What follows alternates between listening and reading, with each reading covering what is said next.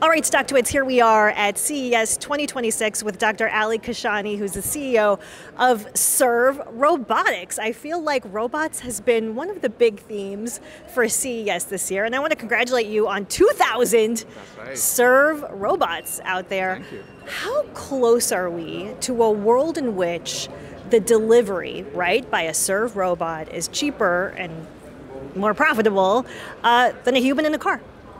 I think we're pretty close. So obviously, you need scale for the economics to work. Right. We've gone from less than 100 robots last year, at the beginning of last year, to 2,000 by the end of last year. So that's like a 20x increase in the numbers. So if we keep scaling at this level, I think we are going to get to a point where you're going to have profitable, positive unit economics deliveries. And it's not just about the economics. Of course, that's important, but it's also about the fact that it makes cities better. It makes, it makes this choice of having food delivered to you available to more people, to more restaurants, reduces accidents, emissions, all that. To me, it's like there's a lot more to it than just profitability. How do you guys decide whether you are going to enter a new market? Right now, you're in 6 markets, including my own in Chicago. Is it sort of Uber Eats data? What is the equation by which you decide where you're going to go? And do you have new markets already on deck? Oh, absolutely. There's a lot coming up. So the way it works is, first of all, there are a lot of options. Basically, any city, it doesn't even have to be a big city, they're going to need robots. Usually the way cities are situated, you have some business districts, even if it's just a few streets with restaurants, and then nearby there are a lot of people who live there with higher density. Any even small city can use a robot. So the question really is, where do we want to go next that makes the most sense? So one of the things we do, we talk to Uber. We talk to, and they've been working with us for years, we talk to DoorDash, who is a new partner.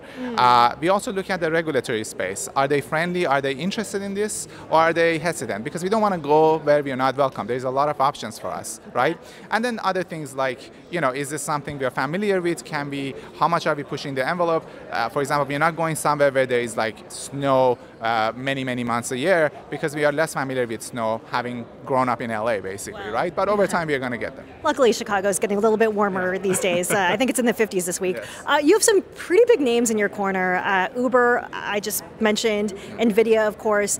Are these kind of partners silent partners in the background, or how much are they involved in sort of building the brains behind Serve? I like to think they're more than silent. If you watched Jensen's keynote yesterday, he mentioned us 3 times, so that was pretty cool. I believe he said he loves us, so I'm gonna take. We're gonna quote you on that. So Uber has been very engaged. Nvidia has been very engaged. Nvidia provides the chips inside the robots. We have multiple Nvidia chips in there. We are always talking to them about what's coming next. What are we working on? What are they working on? How can we really push the envelope for the entire industry together? Same thing with Uber. They are investing heavily into autonomy. If you see how much, how many announcements they have made, how many rides are being completed in various autonomous modes. So they're very active. I think you're going to keep seeing that trajectory because, as Jensen said yesterday, as Uber said, robotics is kind of how autonomy is going to be delivered, or how goods are going to be delivered in the future. We are at CES where there's plenty of companies that are early stage, while there are big, obviously, tech giants out here as well. How do you prevent the sidewalk from getting even more crowded? In other words, what is your competitive advantage? What is your secret sauce to keep a large tech company from just going out there and taking over the space?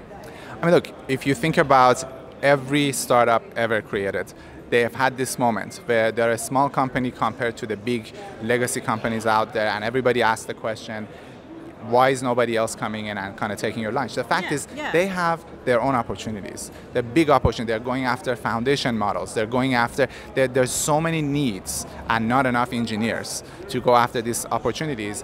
And at the end of the day, I think we have built so much know-how, so much skill set. We have been working on this for 8 years. If someone wanted to get involved, they're probably better off working with us and building that future and making the pie bigger, rather than trying to go replicate what's already been created, because everybody wants to do it faster. They don't want to go spend 5 years recreating something. So I think ultimately that question always, anybody with infinite money can recreate what you've created. But there's a reason why startups still exist. It's because once you invested that time and effort, people benefit from working with you rather than wanting to kind of replicate what you've done. Okay. You've provided guidance of 10x revenue for 2026. How close are you to unit profitability in 2026? That's a very good question that I now need to go to my database to think what have we said and what have we not said. So okay. I don't believe we would have unit economics profitability this year, but we have the kind of roadmap to it, as in it's within line of sight. And a bit of it is a question of, do you want to grow or do you want to get the economics to work? Right, and sometimes they conflict.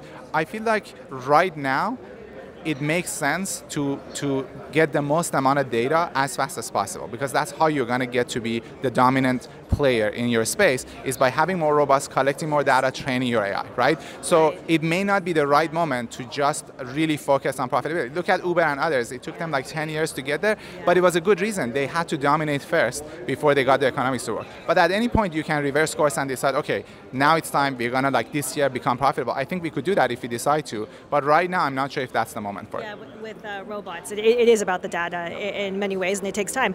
Last question here, as I mentioned, Serve Robotics is in my home market, and there have been some funny interactions. I've seen people with the robots on the sidewalk. Sure. Is there one that stands out to you, one that's particularly memorable? I mean, we live in a social media world, and those interactions are kind of part of the whole holistic product, right? I have so many. I have so many stories. I've had like people drawing pictures of the robots that looked so awesome that, like, a local artist, and we would hang it in the office. We have had people who tattoo the robots in their body, people we don't know.